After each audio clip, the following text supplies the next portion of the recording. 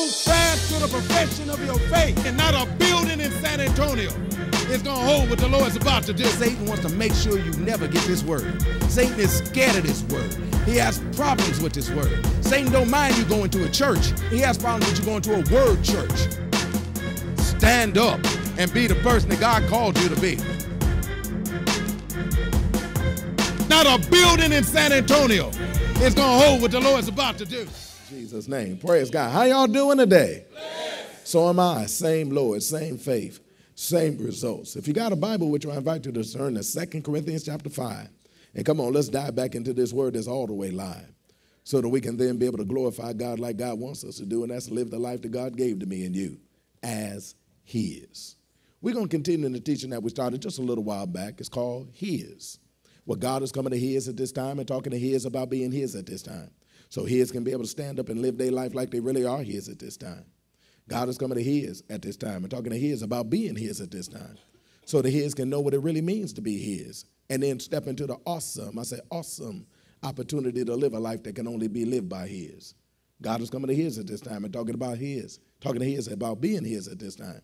So His can be able to live a life that'll cause other people to want to be His, just like His are at this time. Because what they did was saw a life that could only be lived by His, and they were to realize, I'm not His, so that they can then be able to make a decision to go ahead and become His, so that they can spend eternity with the one that we do. What a privilege we have. Come on, let's learn what God has to say to me and you. Of course, we're going to read the foundational text. It's found in 2 Corinthians chapter 5. We'll read that, do a brief review. Then we're going to move forward into today's stuff, which I'm telling you, it's going to bless you if you got an ear to hear what the Lord's going to say to you in Jesus' name. 2 Corinthians chapter 5, verse 17, we'll begin reading at verse 17. It reads like this. It says, therefore, if any man be in Christ, he is a new creature. Old things are passed away. Behold, all things are become new. And all things are of God, who have reconciled us to Himself by Jesus Christ, and have given to us the ministry of reconciliation, to wit, that God was in Christ, reconciling the world unto Himself, not imputing their trespasses unto them, but committed unto us the word of reconciliation. Now then, we are ambassadors for Christ, as though God did beseech you by us. We pray you in Christ's stead, be ye reconciled to God. For He hath made Him to be sin for us, who knew no sin, that we might be made the righteousness of God in Him. That's us right there. We are the ones that's been made the righteousness of God in Him. I'm talking about to the people that's born again. I got any folk up in here that's born again? Ha! Well, then we have been made the righteousness of God in Him. Made that because we were not always that, because the word made means to become, which means we became that as a result of something that occurred. Well, what occurred? Him who knew no sin became sin for us, that we might be made the righteousness of God in Him. Him who went to the cross for me and you is talking about Jesus Christ, who went and paid sin's debt in full for me and you. He went to the cross for us to be able to do more than than just pay the sin of the debt of sin for us. Thank God He did it. Praise God, because we sure couldn't pay it. We could not ante up for what we messed up. Praise God. But yet, thank God for Jesus Christ. Anybody here glad about Jesus Christ? I know I am. Praise God. Because He went to the cross for me and you, not just to pay sin's debt in full for me and you, but also to be our propitiation too. We found out that the word propitiation means substitute, which means God went to the cross as our substitute, so that He can then be able to not only pay for me and you what we was due, but yet at the same time also cause other substitutions to occur between Him and me and you. For example, He went to the cross and took upon our unrighteousness and gave us His righteousness. He took upon our separation with God. He gave us a reconnection back to God. He took upon our alienation with God and gave us opportunity to become a part of the family of God. He took upon our poverty. He gave us His wealth. He took upon our sickness. He gave us His health. He also took upon our old tied, jacked up, messed up life that we had before we met Him, so that we can be able to receive the new life that can only be received by those who receive it from Him. Jesus said, I came that you might have life and that you might have it more abundantly. We already know that word life is the word Zoe, which is speaking of the God kind of life, which means God wants us to live the kind of life that He wants us to be able to live, not the one that we did previously live. That's why He went to cause the separation that occurred as a result of what Adam did to no longer be a separation. But now we get a reconciliation back to Jesus Christ so that we can now do what He did. He said in verse 17, he said, if any man be in Christ, he is a new creature. That's talking about a person who has received Jesus Christ as their Lord and Savior. They've accepted the salvation gift that he gave them through Jesus Christ. Therefore, accepted the life that he gave them through Jesus Christ. We became a new creature once we accepted that life. Another way of phrasing, we were not the people that we were before. Because the moment you prayed that prayer of salvation, you changed right there to another person than you was before. We became a new creature. We found out that word creature means creation, which means we were already a person that was created by God. But now we are different people who have been recreated by God to be restored back to the way that we were supposed to be, a people who would be able to live this life like God wants us to do victoriously. We are a new creature. Old things have passed away, and behold, all things have become new, and all things are of God, who have reconciled us to himself by Jesus Christ and have given to us the ministry of reconciliation. We are now of God. The word of is talking about deriving our origin from, our strength and power from, but also deriving our direction from, in terms of how do we live our life from this point forward now that we are in Christ. Because before we were in Christ, we did what we wanted to. Now we're in Christ, we do what he says to me and you. That's why he didn't just come as a Savior, he came as a Lord. A Lord is a person who calls the shots in the midst of our life. A Lord is a person that tells us how to live the life. And that's beneficial. Because if we're a new creature that we was never before, we don't know how to live now that we done stepped through salvation's door. But that's what we learn from God. And because we are now of God, we not only get our direction, we get our course correction from God, which means many of us was off course. I apologize. All of us were off course from the life that we were supposed to be living. But God, since we gave us the life that he wanted us to be living, now he starts teaching us how to live this life that he wants us to be living, because we are now of God. Old things have passed away. That's everything that was tied to the old me and you, including all the old things that we used to do. And now all things are of God, who have reconciled us to himself. That word reconcile, we found out, means change mutually, which means God causes changes to be able to happen in our life after receiving Jesus Christ. He causes changes in our life. Has anybody ever received changes in your life as a result of receiving Jesus Christ? Because if you haven't, you ain't born again. Praise God. Because if you're born again, changes have already begun. But yet the changes have not stopped yet, because changes are still going on. I said changes are still going on. That's why he said, praise God, that he that began a good work in you is going to be faithful to perform it to the Jesus Christ. He just done started it. You got a lot more changes that it is that God wants to do with you. But each one of them is going to make you better and better and better so that you can be able to step into the new you. Old things have passed away and all things have become new, and all things are of God, who have reconciled us to himself. We found out figuratively that word reconcile means compounded differences, which means difference on top of difference on top of difference occurs in the midst of our life. We get better and better, and then even more better in the midst of our life. More better, more better, more better. That's what we do. And we continue to move forward into more better of a life that God's got planned for me and you. But we got to understand the process of how that occurs. He explained it to us in verse 17. Therefore, if any man be in Christ, he is a new creature. Old things have passed away, and behold, all things have become new. That word behold means to gaze at, stare at, look intently upon, focus upon. Eastside Detroit version say, check it out and don't miss this. Why is that? Because if you don't check this out like you're supposed to, you'll miss all the wonderful things that God has made available to you. If you don't check this out like you're supposed to, then you'll never understand who is the new you. And you'll continue to live that old tired, raggedy, jacked up life that Jesus Christ died to be able to get you away from, so that you can step into the life that he has for you and come on, run the race that he wants you to run.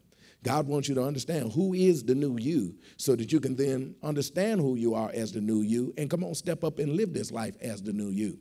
Not act like you're the new you, because you are the new you. This ain't no act. This is just what you're going to do. What you find out is after you've been born again, you've been acting like you are the world rather than being like Christ.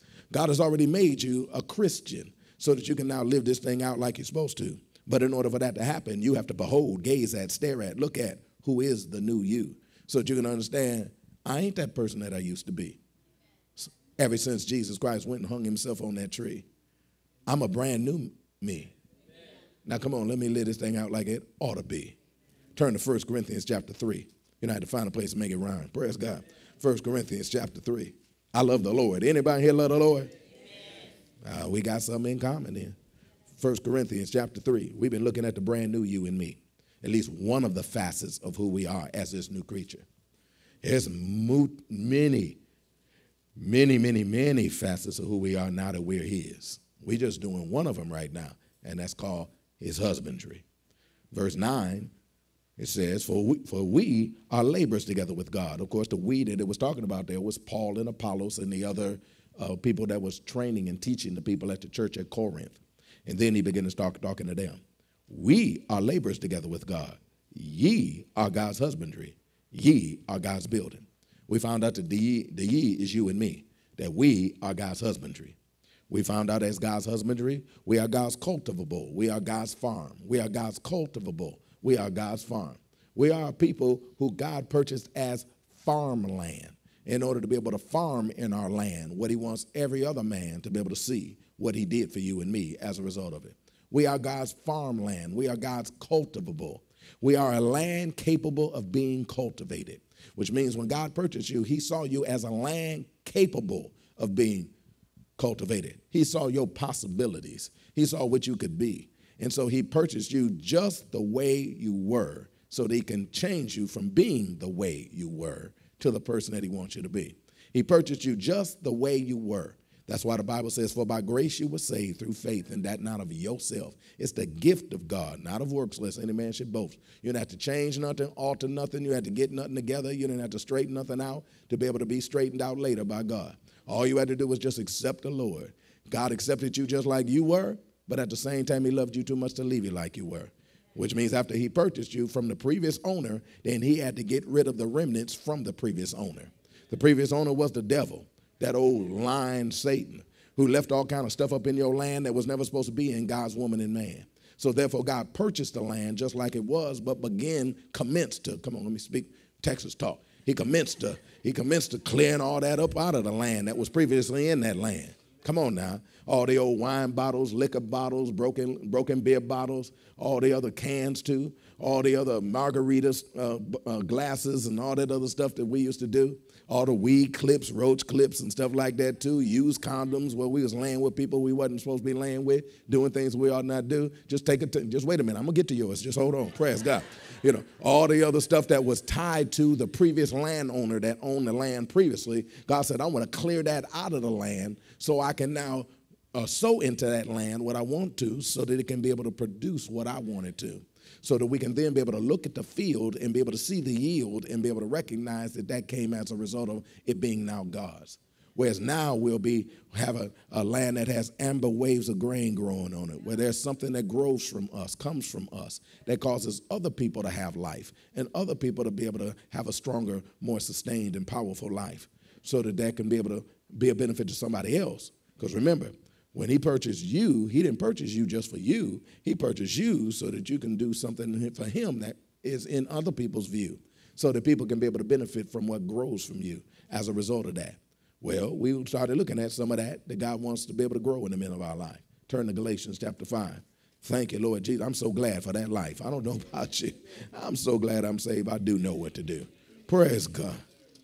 And that's to keep loving him, keep praising him, keep worshiping him, keep learning about him and doing what he wants me to do.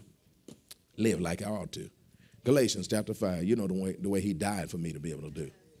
Galatians chapter 5, we started looking at, praise God, what part of what it is supposed to be coming from our lives, where people should be able to look at our lives and be able to see that we are of God. Galatians chapter 5, verse 22 says, but the fruit of the Spirit is love. Stop for a second. The fruit of the Spirit is love. We found out already in 1 John, it says, herein will they know that you're of me, that you love the brethren.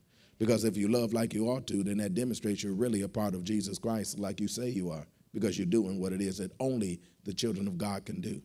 We found out that this love that it's talking about is a level 4 love, that this is agape love, an unconditional love, which is the same love that God loved us with too, which was an unconditional love, which means that he loved you despite your conditions. He loved you despite how you were living and what you were doing. Even though what we were living and what we were doing was the absolute opposite of everything that he's about, he still loved us just the same. But that don't mean he loved what we did. Please don't get it twisted and don't get it confused. Just because he loved you don't mean he loved what you do. Just because he loved you don't mean he loved everything you do. I got any parents in the house say, hey. Oh, this would be even better. We got any parents of grown kids up in the house? Hey. Now, you love your grown kids, don't you? But you don't like everything they do you? But you still love them. You don't change the lock on the door. You don't tell them to come back no more. Nothing like that. You keep on loving them anyway. Praise God. Did it get quiet on that one? Change the locks back. Then change the locks back. Praise God. You don't supposed to change the locks on them and stuff like that. Hallelujah. Amen. Praise God. You love them just the way they are. Somebody say there's a method to the madness. Bear with me if you don't know me. If you're visiting here, you don't know me. You don't know where I'm about to go. But if you already remember here, they used to it by now. Praise God. The reason why you want you to love folk like that, because you can love the hell out of them. You got to fight fire with fire. Is anybody up in hearing me up in here? You put out a fire with water. And the water is the word of God. And the word of God is love, because God is love. And the only way you can put that fire out in their life is to continue to love them. Love them like you're supposed to. Does that make sense up in here? Like you ought to. He loved me and you. We ain't the same people we used to be. So if it worked on us, it'll work on them too. God just wants to use you as a vehicle to be able to share his love and cause his love to be able to flow from you. Because out of your belly is supposed to flow rivers of living water that springs up unto life, unto everlasting. It'll put out the fire of their old desire, and then it'll replace it with a brand new fire, the one that God wants to do, so that he can have them fired up to live like they ought to do. We get to love some folk. We love God with all our heart and all our soul, and we love our neighbor as ourselves. And because we love like that, it's also another manifestation that comes right after that, and that is joy. That's the one we've been working on, because it says, but the fruit of the Spirit is love, joy. The very first manifestation that comes after love is joy, which means when you love God like you get to and love people like you ought to, you're going to have a life that's filled with joy like it's supposed to be. That's what God did for you. Kingdom of God is righteousness, peace, and joy in the Holy Ghost. That now that we're part of God, they're also not only supposed to see love flowing from me and you, which clearly recognizes the fact that we are of God, because we are the only one can do level 4. Nobody else can do it. Apart from him, no, we can't do it. But we also have a joy that the world don't have too. This joy we have, the world didn't give it to us. The world didn't give it, and the world can't take it away, because it's coming from that same unconditional love. So therefore, it's an unconditional joy, which means regardless of the conditions, we still have joy. That's what separates us from the rest of the world, because their joy is really happiness, faking like it's joy. Their joy, good to see you, sis. Their joy is happiness, faking like it's joy. It's masquerading as it's joy, but it's really happiness. How do I know that? Because it's based on happenings. That as long as the happenings are going the way they want to, then they appear to have joy because they're happy. But when the things ain't happening like they want to, they lose their happiness and therefore walk around all sad rather than glad like me and you. Now, we the only people that regardless of what's happening, we can still live in joy. That regardless of what's going on, we can still live our lives in joy. Why? Because our joy is not based upon what the world done did. Our joy is based upon what God done did. We found, that done did is past participle, continuous present tense, ghetto. Praise God. Amen. It's done did.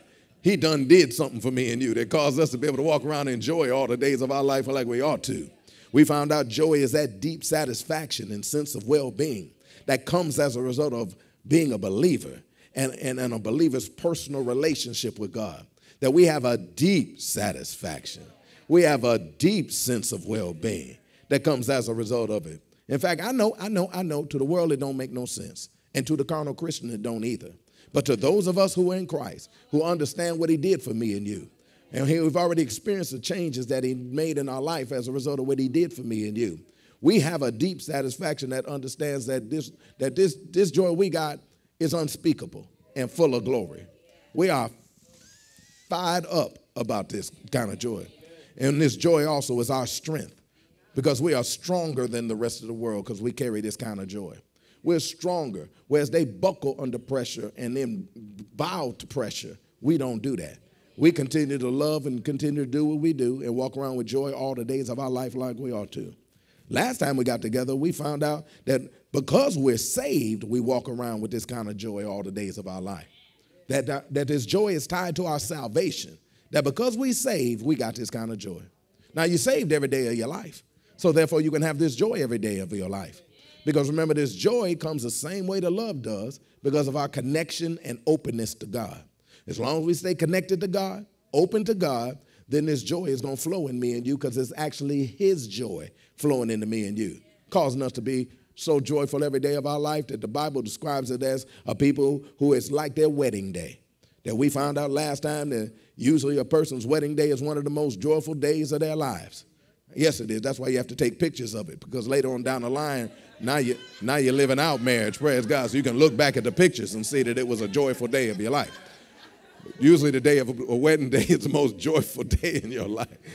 That's why one of the most important people at that wedding, you got the most important people are the bride and the groom, the man of God, who's going to be the one marrying you, because that's the one representing God like it ought to, so that they can be able to do the covenant like it ought to. The witnesses are important because if they do what they're supposed to do. The witnesses are important because they're supposed to not just be there wearing outfits that they ain't never going to wear no more, but they're supposed to be there forever to be able to support what it is that you agreed to do. So they can not take sides, but always remind you, excuse me, when they come to you, when you come to them complaining about what's going on at the crib, they're supposed to remind you that's your covenant partner. And they're supposed to support the marriage and make sure that the marriage stays together. That's your backup. But the next most important person in the midst of the ceremony is the person that take the pictures, because they the one document your joy. Praise God. So you can be looking at it later on down the line when you're like, I can't stand them. Look back at that picture when you was all grinning at them. Praise God. And say, dang, I did say I do. Guess I got to do what I said I was going to do. Praise God. Amen. Let's just move on. You're supposed to be happy on that day. Well, they get a chance to be happy because of the clothes they wear, the ornaments that they put on, stank sweet they put on. Everything's all wonderful for them on that day, but ours don't end on that day because we still have some new shoes. We got our feet shed with the preparation of the gospel of peace. We still got new clothes on. We got the garment of salvation, praise God, in the robe of righteousness. We still wear our ornamentation. We still got our ring, praise God. Because when we got married, when we got hooked up with God, God put a ring on it. Praise God. Hallelujah. And we got the signet ring where we can be able to, in the name of Jesus, be able to go transact business in the name of the Lord. So we still fired up about that. I got anybody in here that's still fired up about that? And that wedding party that ends with them don't end with us, because a Holy Ghost party don't stop. Come on up in here. Ours just keeps on going on. That's what we do. Praise God. So just like the children of Israel, when they were brought out with joy, we get a chance to do it too. Because they came out with joy, we get to do the same thing too. And we're filled with joy. All the days of our life, we're filled with joy. We're filled with joy all day because we're in the family of God and because he knows our name. Our name is written in the book. And that's what we're excited about, because that guaranteed us a spot up in heaven for eternity. That's why we're so joyful. We rejoice because of the fact that we're in Christ, and we do that every day of our lives. Our being a believer affords us the ability to be filled with so much joy that it causes other people to be able to say, I ain't never seen nothing like that before. And they'll say, what's up with you? And you'll say, well, I'm Christian. And they say, well, I done met other Christians that don't have this kind of joy. I said, but you ain't met this kind of Christian. I'm the bona fide Clyde. I ain't no fake. I'm the real chocolate cake. I'm plugged in, locked in, opened up to the living God, and I'm letting his love flow through me. And I'm just walking around being totally in glee. I'm his. Somebody say, I'm his. I'm his. Now, another one of the reasons why we're people who are so joyful is because we stay in God's word. I said another one of the reasons why we are so joyful and stay so joyful is because we stay in God's word. We stay joyful because we stay word filled. So when you stay word filled, you can stay joy filled. I'll show it to you. Turn to John chapter 17, please. See, another one of the reasons why we stay so joyful is because we stay in God's word. And because we are people who stay in God's word, we stay full of joy. Once again, God's distinguishing us from the rest of the world. He's distinguishing his from the rest of the world. We're people that stay in the word.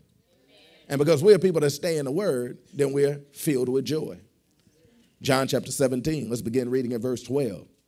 Of course, we see Jesus is speaking. Letters in red is what Jesus says, so you know it ain't no lie. You know he know what he's talking about. Let's read verse 12. while I was with them in the world, this is Jesus speaking unto the Father, the real Lord's Prayer. He said, while I was with them in the world, I kept them in thy name, those that thou gavest me. I have kept, and none of them is lost. Well, except for the son of perdition, that the scriptures might be fulfilled. And now come I to thee. And these things I speak in the word. Now remember, he spoke the word of his Father. He spoke the word of God. He said, these things I speak in the world, that, reason why, here's why I'm doing it, that they might have my joy fulfilled in themselves. The reason why he said I speak the word in the world is so that they might have my joy fulfilled in themselves. Now, I like that word might right there. The word might right there is speaking of an opportunity, letting us know that it can happen. Well, what can stop it from happening? Notice what he said. I speak my word into the world so that they might have joy. The distinction between the one that have the joy and the ones that don't have the joy is the ones that receive the word that he speaks into the world. The ones that receive the word that he speaks into the world. Because the word that he speaks is what's going to manifest the joy in the midst of our life. The word that he speaks is what's going to manifest the joy in the midst of our lives. That's why I thank God for a powerful worship team. My God, we are blessed people. Praise God. Come on, somebody. Somebody say we are blessed people. I thank God for the opportunity to be able to sing praises unto God and give him the glory that he's rightfully due and be able to worship the Lord like very few do. I thank God for that. But Jesus said, I'm going with what Jesus said. Jesus said, I speak my word into the world so that your joy may be full. Which means you can walk out without full joy by just singing and praising. You can walk out without full joy. You enjoyed it for the moment, but your joy ain't full. Because the only way it's full is through the word that's spoken. That's why we thank God for the word. That's why we never apologize for moving forward. Because their joy will then be full as a result of the word that's spoken. Because it would make it seem as though then less comes afterwards rather than more come after it. Does anybody understand the word of God up in here? Praise God. He speaks the word so that the joy can be full. And that's what we get the privilege to do. We are people who hear the word on a regular basis. They receive the word on a regular basis. All three of us are people who hear the word on a regular basis and receive the word on a regular basis. Therein is our joy made full. Therein, which means that's the way that your joy is made full. Which means if you don't do it that way, your joy ain't going to be full. That's why the world can't be full of joy, because they don't receive the word of God, which fills them with joy. That's why the world can't be full of joy like me and you, because they don't receive the word like me and you. We a person that are addicted to the word. We addicted. Come on up in here. Can't get enough of that funky stuff. Praise God. We addicted to the word. We want to receive as much of it as we can. Y'all don't want to work with me up in here. See, God's joy is presented to us every time God's word is presented to us. God's joy is presented to us every time the word of God is presented to us. Because that which the Lord speaks to us is what provides us the opportunity to have his joy fulfilled in us. He didn't just say joy. He said his joy fulfilled in us, which means the same joy that Jesus had is the same joy that we get because we operate off of the same word that he operated off of too. Because he said, I kept them in your word. That's why they're supposed to be so full of joy. Whereas the joy that the joy that he had, we can have. That's our code. Because scripturally speaking, there was nobody that walked with the strength that Jesus did. Nobody walked as powerful as Jesus did. But one of the reasons why is nobody received the word like he did. Pharisees didn't know it, not like he did. Sadducees didn't know it, not like he did. Scribes, Essenes, Herodians, not like he did. He was in a class all by himself because he was a person that received the word regularly, operated in the word continually, and as a result of that, walked in joy all the time. We get that same privilege too. Look at your neighbor and say, I'm so glad we do.